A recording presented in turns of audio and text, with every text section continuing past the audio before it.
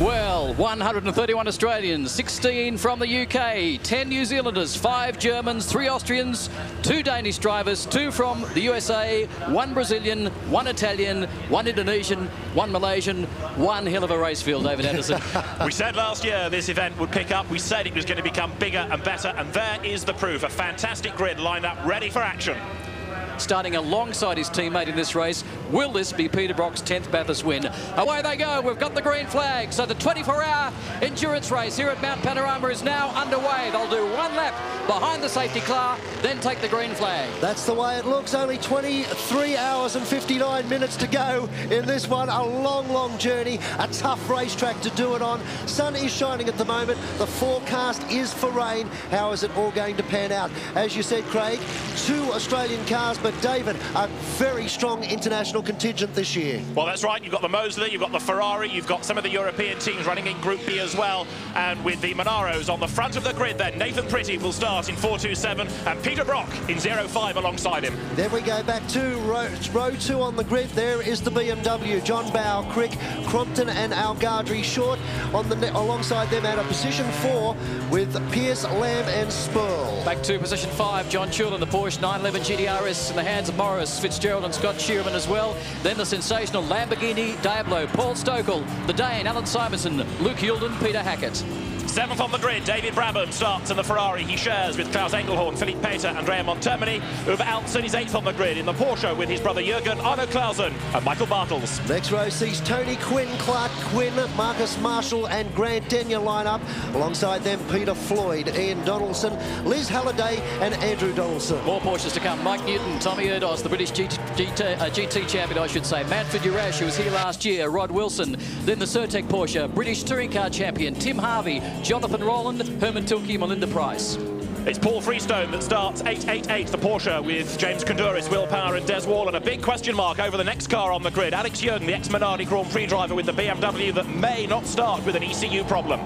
Adam Sharp will line up along on the next row of the grid with Neil Cunningham, Asler and Shrimpton, the young man we heard about a few moments ago, Parker, Walters, Sala and Gazzard alongside. Group B car, Vijay Angelo, Rick Shaw, Mark Williamson, Scott O'Donnell, then the Holden Commodore VX, the Chroma exhaust car of Steve Williams, Graham Moore, Terry Bosanjak.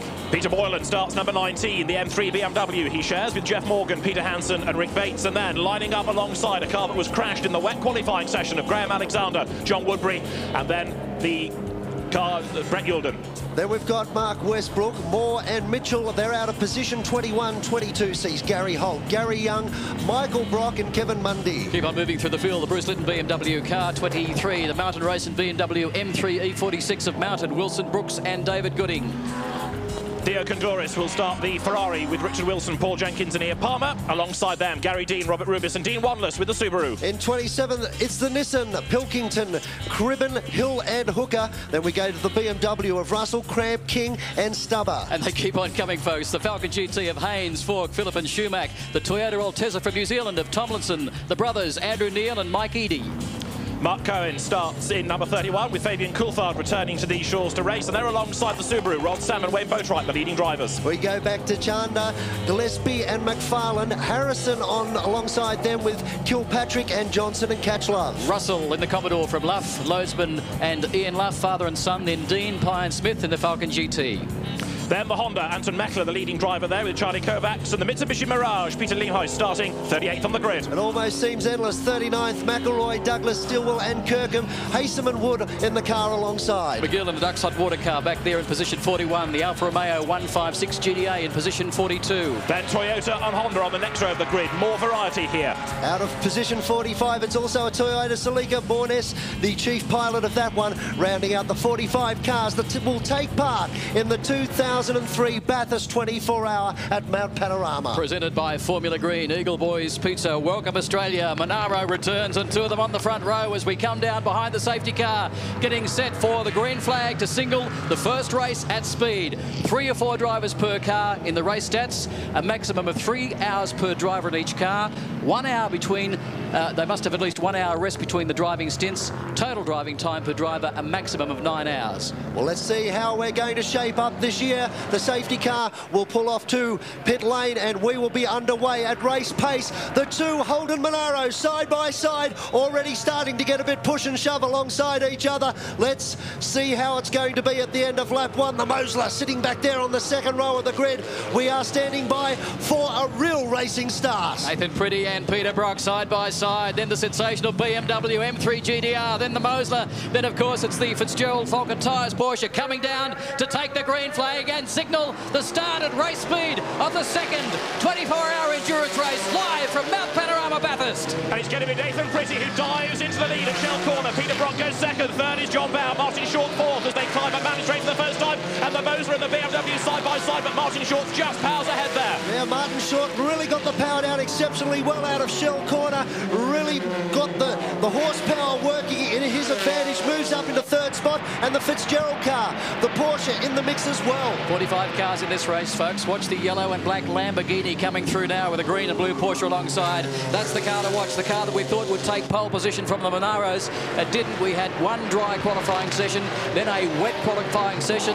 The Lamborghini had problems in the first session. They had to change the radiator. We really don't know the true race speed of this car. Four very good drivers on board that Lamborghini. Paul Stokel at the wheel at the moment. I was talking with one of them, Peter Hackett, as we see a little bit of smoke from some of the cars as they head across the top of the mountain for the first time. Hackett said this weekend has been about being consistent and working out what we need to do to win this one. We desperately, desperately want it, David. Yeah, Martin Short said to me earlier on today as well, he was going to do the heroics in the first hour and then calm down a little bit. So the Mosler running third. Is he going to be able to do anything about the Monaros? Nathan Pretty leads Peter Brock across the top of Mount Panorama for the first time. Martin Short getting away from John Bowe, and in turn he's coming under pressure now from Paul Morris in the Porsche. Yeah, Morris is the one to watch, car 54 now. That's a Carrera Cup car that's been spec'd up to run in the outright class. It's been quick all weekend. Good quality of car drivers in that car as well. Peter Fitzgerald, Scott Shearman, so John Hewlett also, who's the car owner. Morris behind the wheel now would be keen to stay on the back end of that BMW. Didn't Peter Brock say a few moments ago that he was going to sit behind and see what these guys were going to do? He's looking very racy on this opening lap.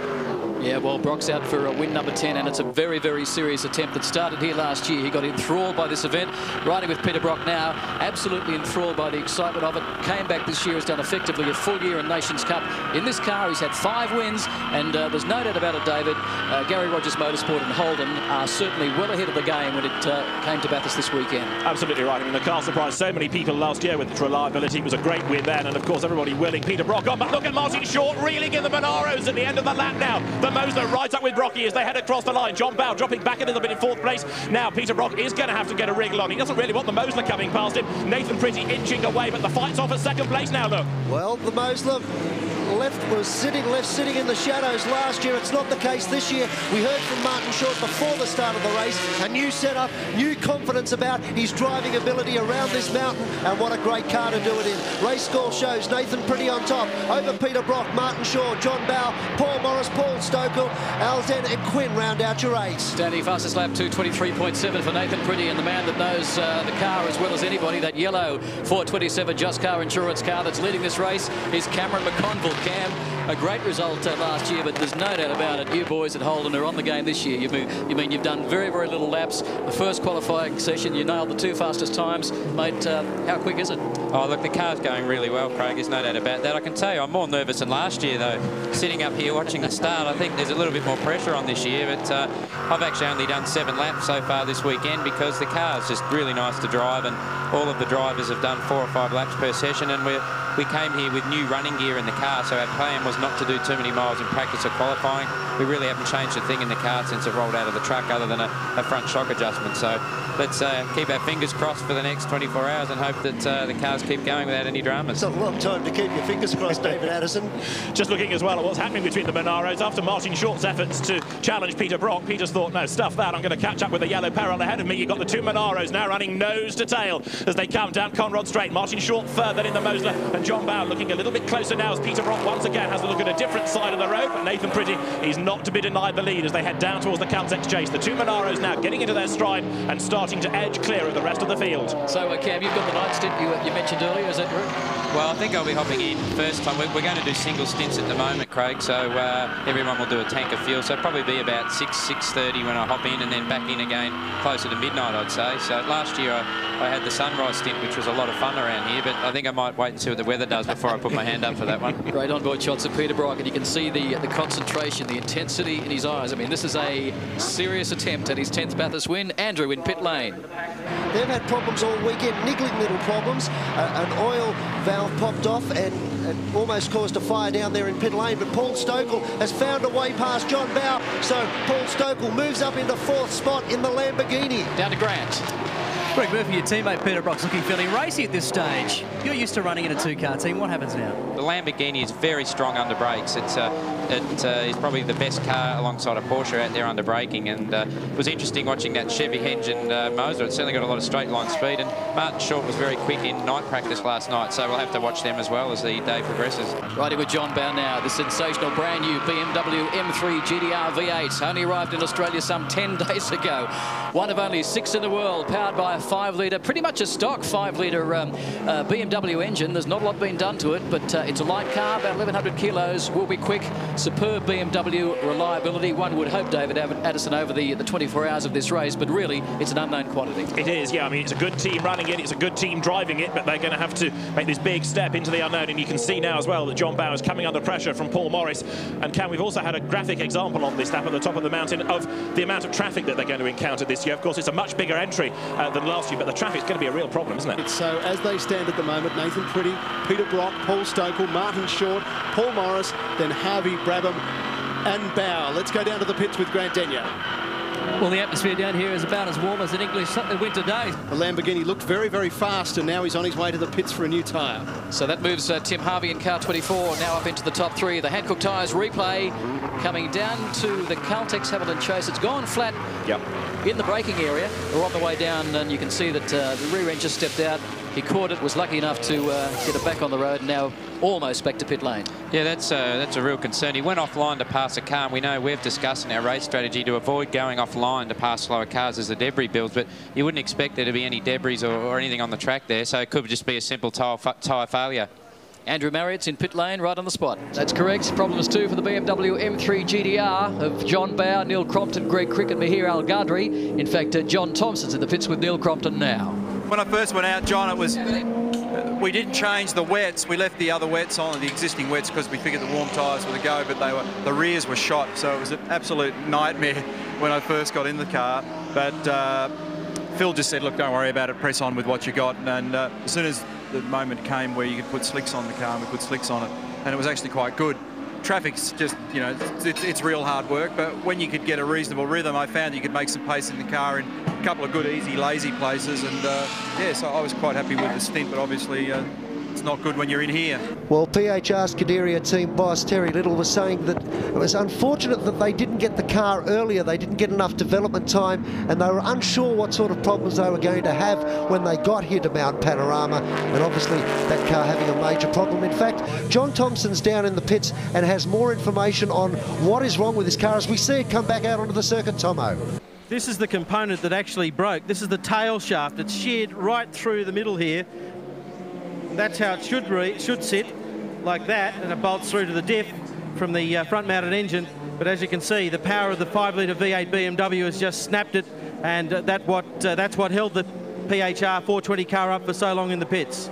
Well, long night ahead for the car owner, Maher Algadri, going out now in the BMW M3 GTR. But this is the superb effort by the Falcon Tyres team. BMW M3 in the pits. Now, this car has had a seesawing battle for the class lead with the Steve Cramp, Wayne Russell BMW. Yeah, it was a strong car last year, and they've got a pretty good crew right behind it for their camp. Oh, problems for Algadri. Algadri in car 420A, the one that just left the pits not that long ago. The John Bowe, Greg Crick, Neil Crompton car now. That has stopped coming up the mountain. And by the look of the left-hand side of the car, it seems to be quite a bit of damage. You can see the front guard has drooped down a little bit. And don't know what's caused that, although word from race control is there may well have been an incident with 05, Peter Brock at the time. Well, hopefully that The 05 car's still okay. We'll see if we can pick it up for you, but Maher Algadri will not be happy about that. There's the 05 car just going behind the safety car at the moment as car 48 comes into pit lane. Started a race of pit stops. This is a car that's set well in third spot for most of the weekend. The BE Racing Team car engineered by Australian Paul Cruikshank. Klaus Engelhorn getting behind the wheel as the Algadri Bowe Crick Crompton BMW. And you can see again the left-hand rear wheel hanging over at a horrible angle. So I'd say a lot of damage to the car. Yeah, disappointment for them. They just got the car back out onto the track, and it was looking strong to try and finish this race. Safety car pulls off the circuit now, though. We're back under race conditions. The sun has set, the headlights are on. What a scene this is. Car 427 continues to lead. The Just Car Insurance Monaro wraps up Steve Williams' Chroma exhaust. Future Tourer Holden Commodore as it goes through Shell Corner and up the mountain straight, with light rain now starting to fall again at Mount Panorama. Car, so coolant problems, a lot of damage to the rear end as well. That's the last thing I think they need out on the circuit now. Coolant with all the rain falling. Continues to rain here at Mount Panorama. The cars working their way around the circuit. Thankfully, the safety car won't be back out onto the track.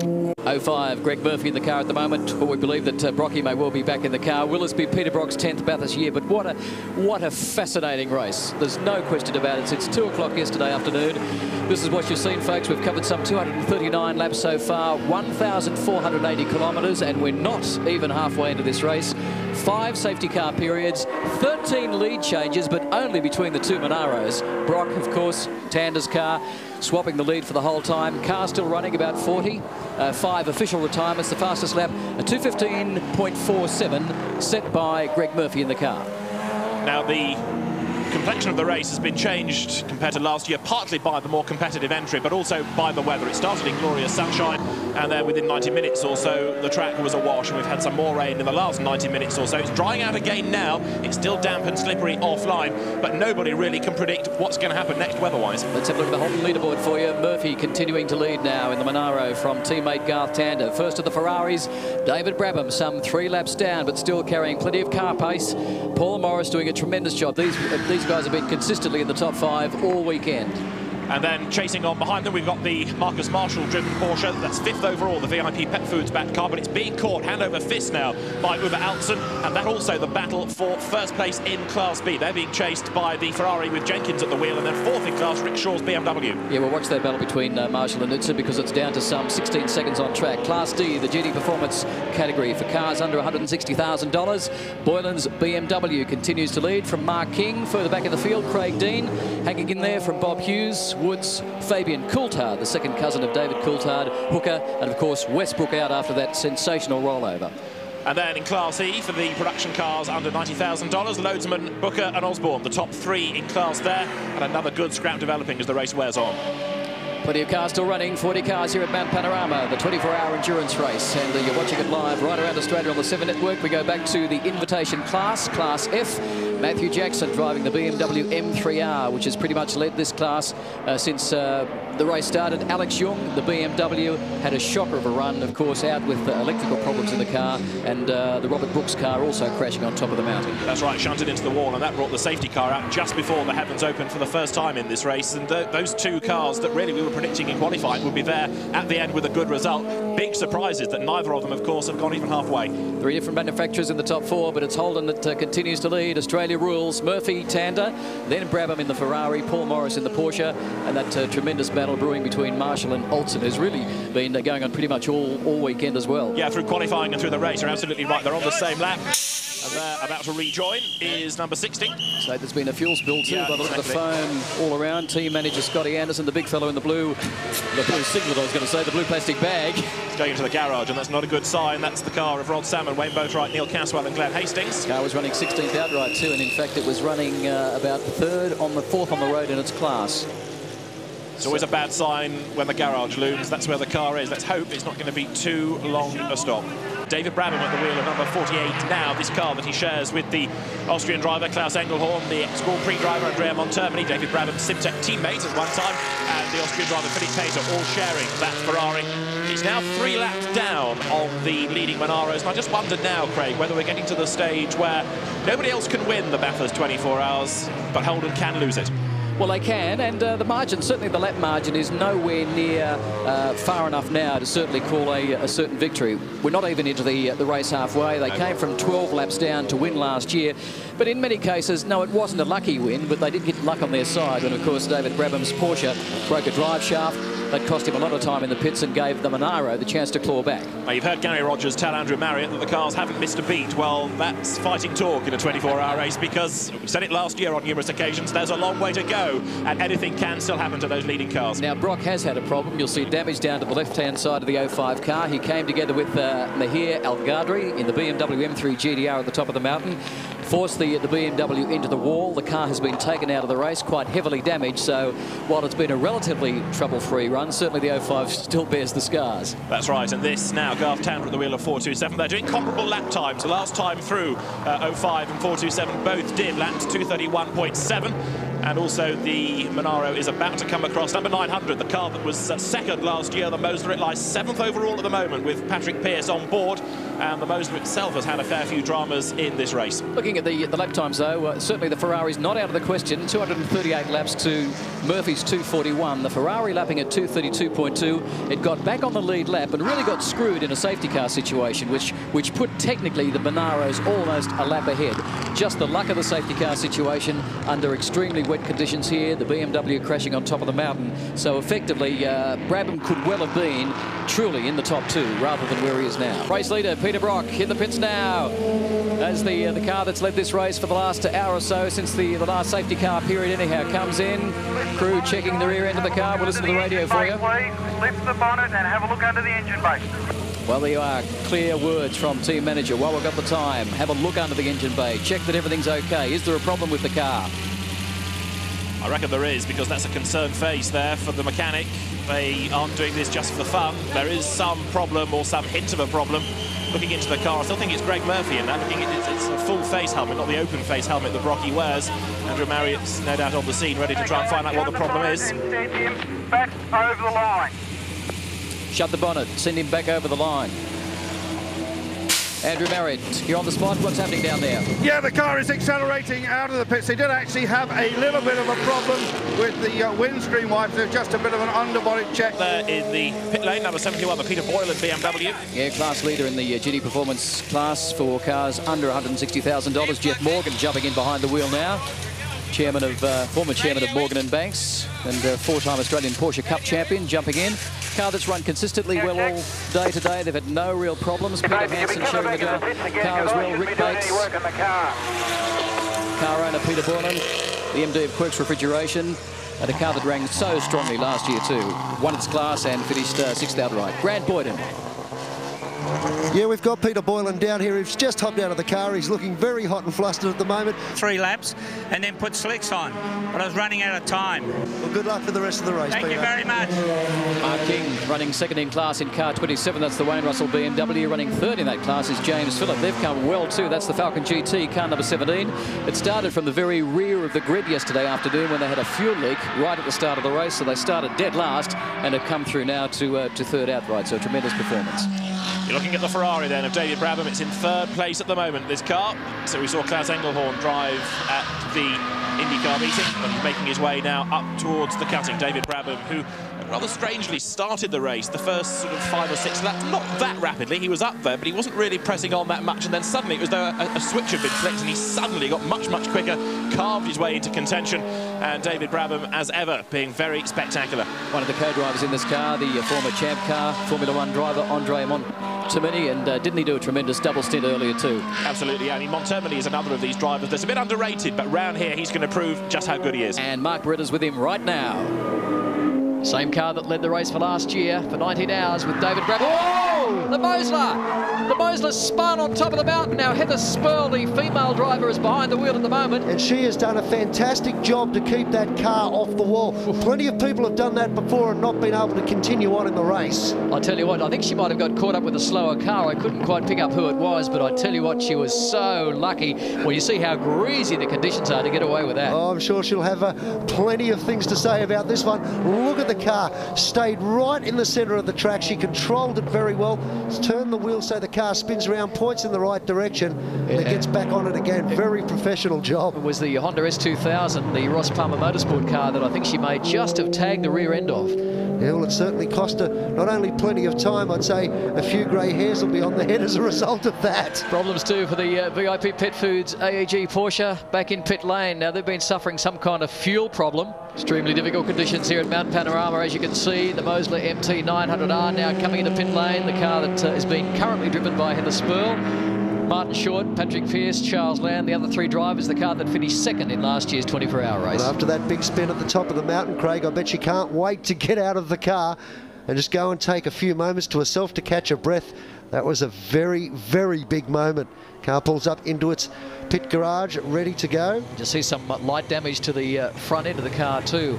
The Deutsche Bank-backed superb car, the car that won the British GT Championship for this team this year in the UK.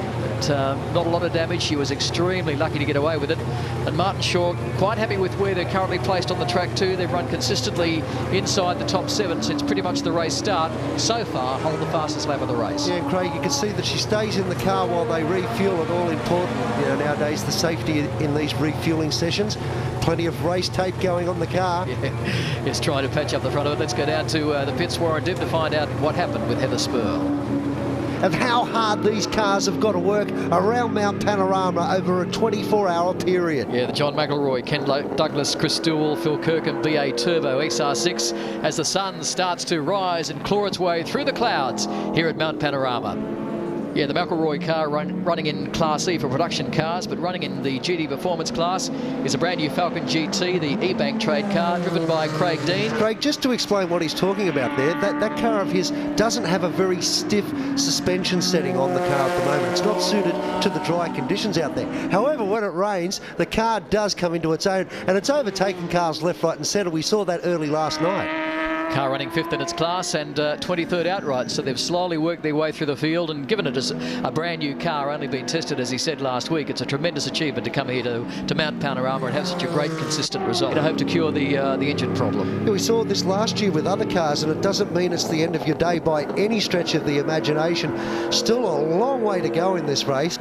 Magnificent shots, folks, from Mount Panorama as dawn breaks over this 6.2 kilometre track. Give you an idea of how high this mountain is. It has a 1 in 6 grade at the steepest part, and that glorious Conrod Straight. It's an incredible circuit, and racing through the night, right on dawn as we are now, it's an incredible feeling going across the top of the hill. The Alfa Romeo GTA, 156 GTA, being driven by Leithhead, Dorman, Dowry and Booker. I tell you what, they've had a great run too. 21st outright and 2nd in their class. Yeah, and you can think about it, Craig. This is a car that's only very, very early on in its development phase. This is effectively its 3rd outing on a racetrack, so give them some time, some spanners, and this should be a very strong car. Stephen Richards leads this race in the 427 cubic inch Monaro from 05 Peter Brock, the Fitzgerald Porsche, running 3rd outright at this stage.